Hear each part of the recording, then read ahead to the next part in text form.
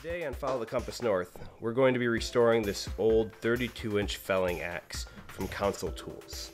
This is my utility axe, and by utility axe I mean I use it and don't take care of it. I chop whatever I need to chop and I throw it in the back of the garage for it to rust and get covered in mildew and generally deteriorate, which is not my recommendation for proper tool care. However, when I need to chop through a root or chop into the ground or get this anywhere near stones or things that can damage it, I am not going to be sacrificing my Gransford Bruks. I'm going to be using this utility axe until it fails.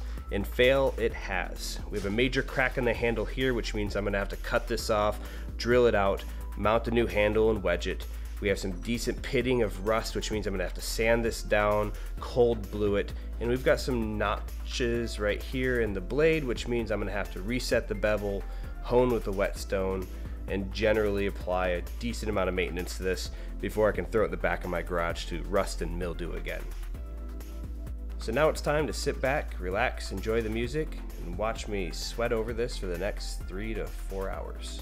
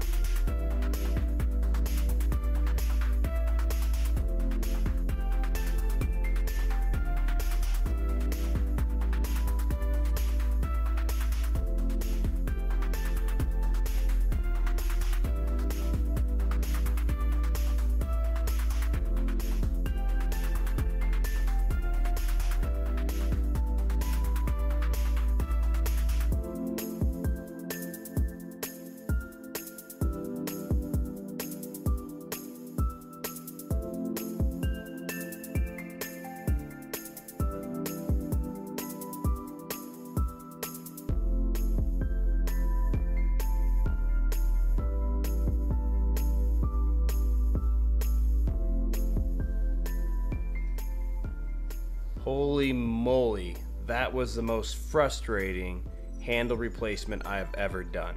Usually I take this and put it in a vise and drill it out and take a metal punch and a hammer and punch out the old handle, and it's quite easy.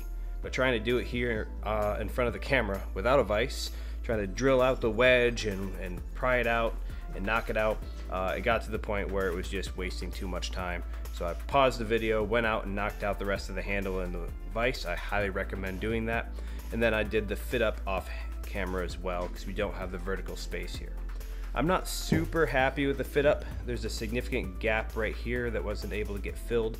When making your own handles, you're able to customize it to each head of each implement. This one being a catch-all, just didn't have the right amount of material up front. So I might be taking this off in the future, but since it's my utility axe, I'm probably going to use it until it starts to break or become dangerous again. Once I got this in, I threw the wedge in the top. I do not use the metal wedges that come with. I throw these in a drawer until this does loosen up a little bit, and then I'll throw the metal wedges in to see if it remedies that without having to replace the head. If you throw the metal wedges in right away, sure, it's nice and tight and strong. However, if you do get anything to loosen up, you have nowhere to go from there. Burnished this down with the 120 grit sandpaper. We could have ground it all the way down and then hand sanded it until it was a mirror finish and made it beautiful, but again, a utility axe I'm not going to spend that much time on. If I did make this mirror polished and then blued it, it would be beautiful enough to be a showpiece, and then I would hesitate to use it to chop through roots and ground clearing once again. I also sanded down the handle because the varnish that they put on these, the polyurethane, it gets very slick when wet. So I opted for a sanded finish with a little bit of oil to seal it, and then I just let the oil of my hands work it over the course of a couple of years, and it ends up with a nice grip, nice and sturdy, and it doesn't get super slick in wet conditions. The downside with that is it leaves it open to things like mold. My previous handle had plenty of mold on it because it was left outside for 6 months, and we're in the south right now, so it molded up pretty fast, pretty quick. So this is something I'm going to store inside from now on. Wedged in, cut off the excess wedge. I do leave a little bit of the wood sticking out of the top so that it flanges, and it's kind of like my video where I did the whipping on the rope. You want to have a little bit here so it flanges open and it helps secure it. If you cut it straight with the metal, I find that when it gets loose, there's more of a chance for it to slip off completely. This gives me a little bit to work with here, so that flange will stop this from wiggling off a little bit easier. I took a crosscut file, the standard file that I use for all my knife sharpening videos, set the bevel on this. I realized I had never set the bevel before, so it took quite a bit of filing to get this set. And then we did honing with the round whetstone. This round whetstone, like you see in my knife sharpening video, has a rough side for taking off burrs, and then a fine side for the final honing of that edge, which we do at a slightly more increased angle because we're just trying to hit the tip of the edge at that point. Now we're not going drastically, we're not dulling this thing, but just a little bit more of an angle.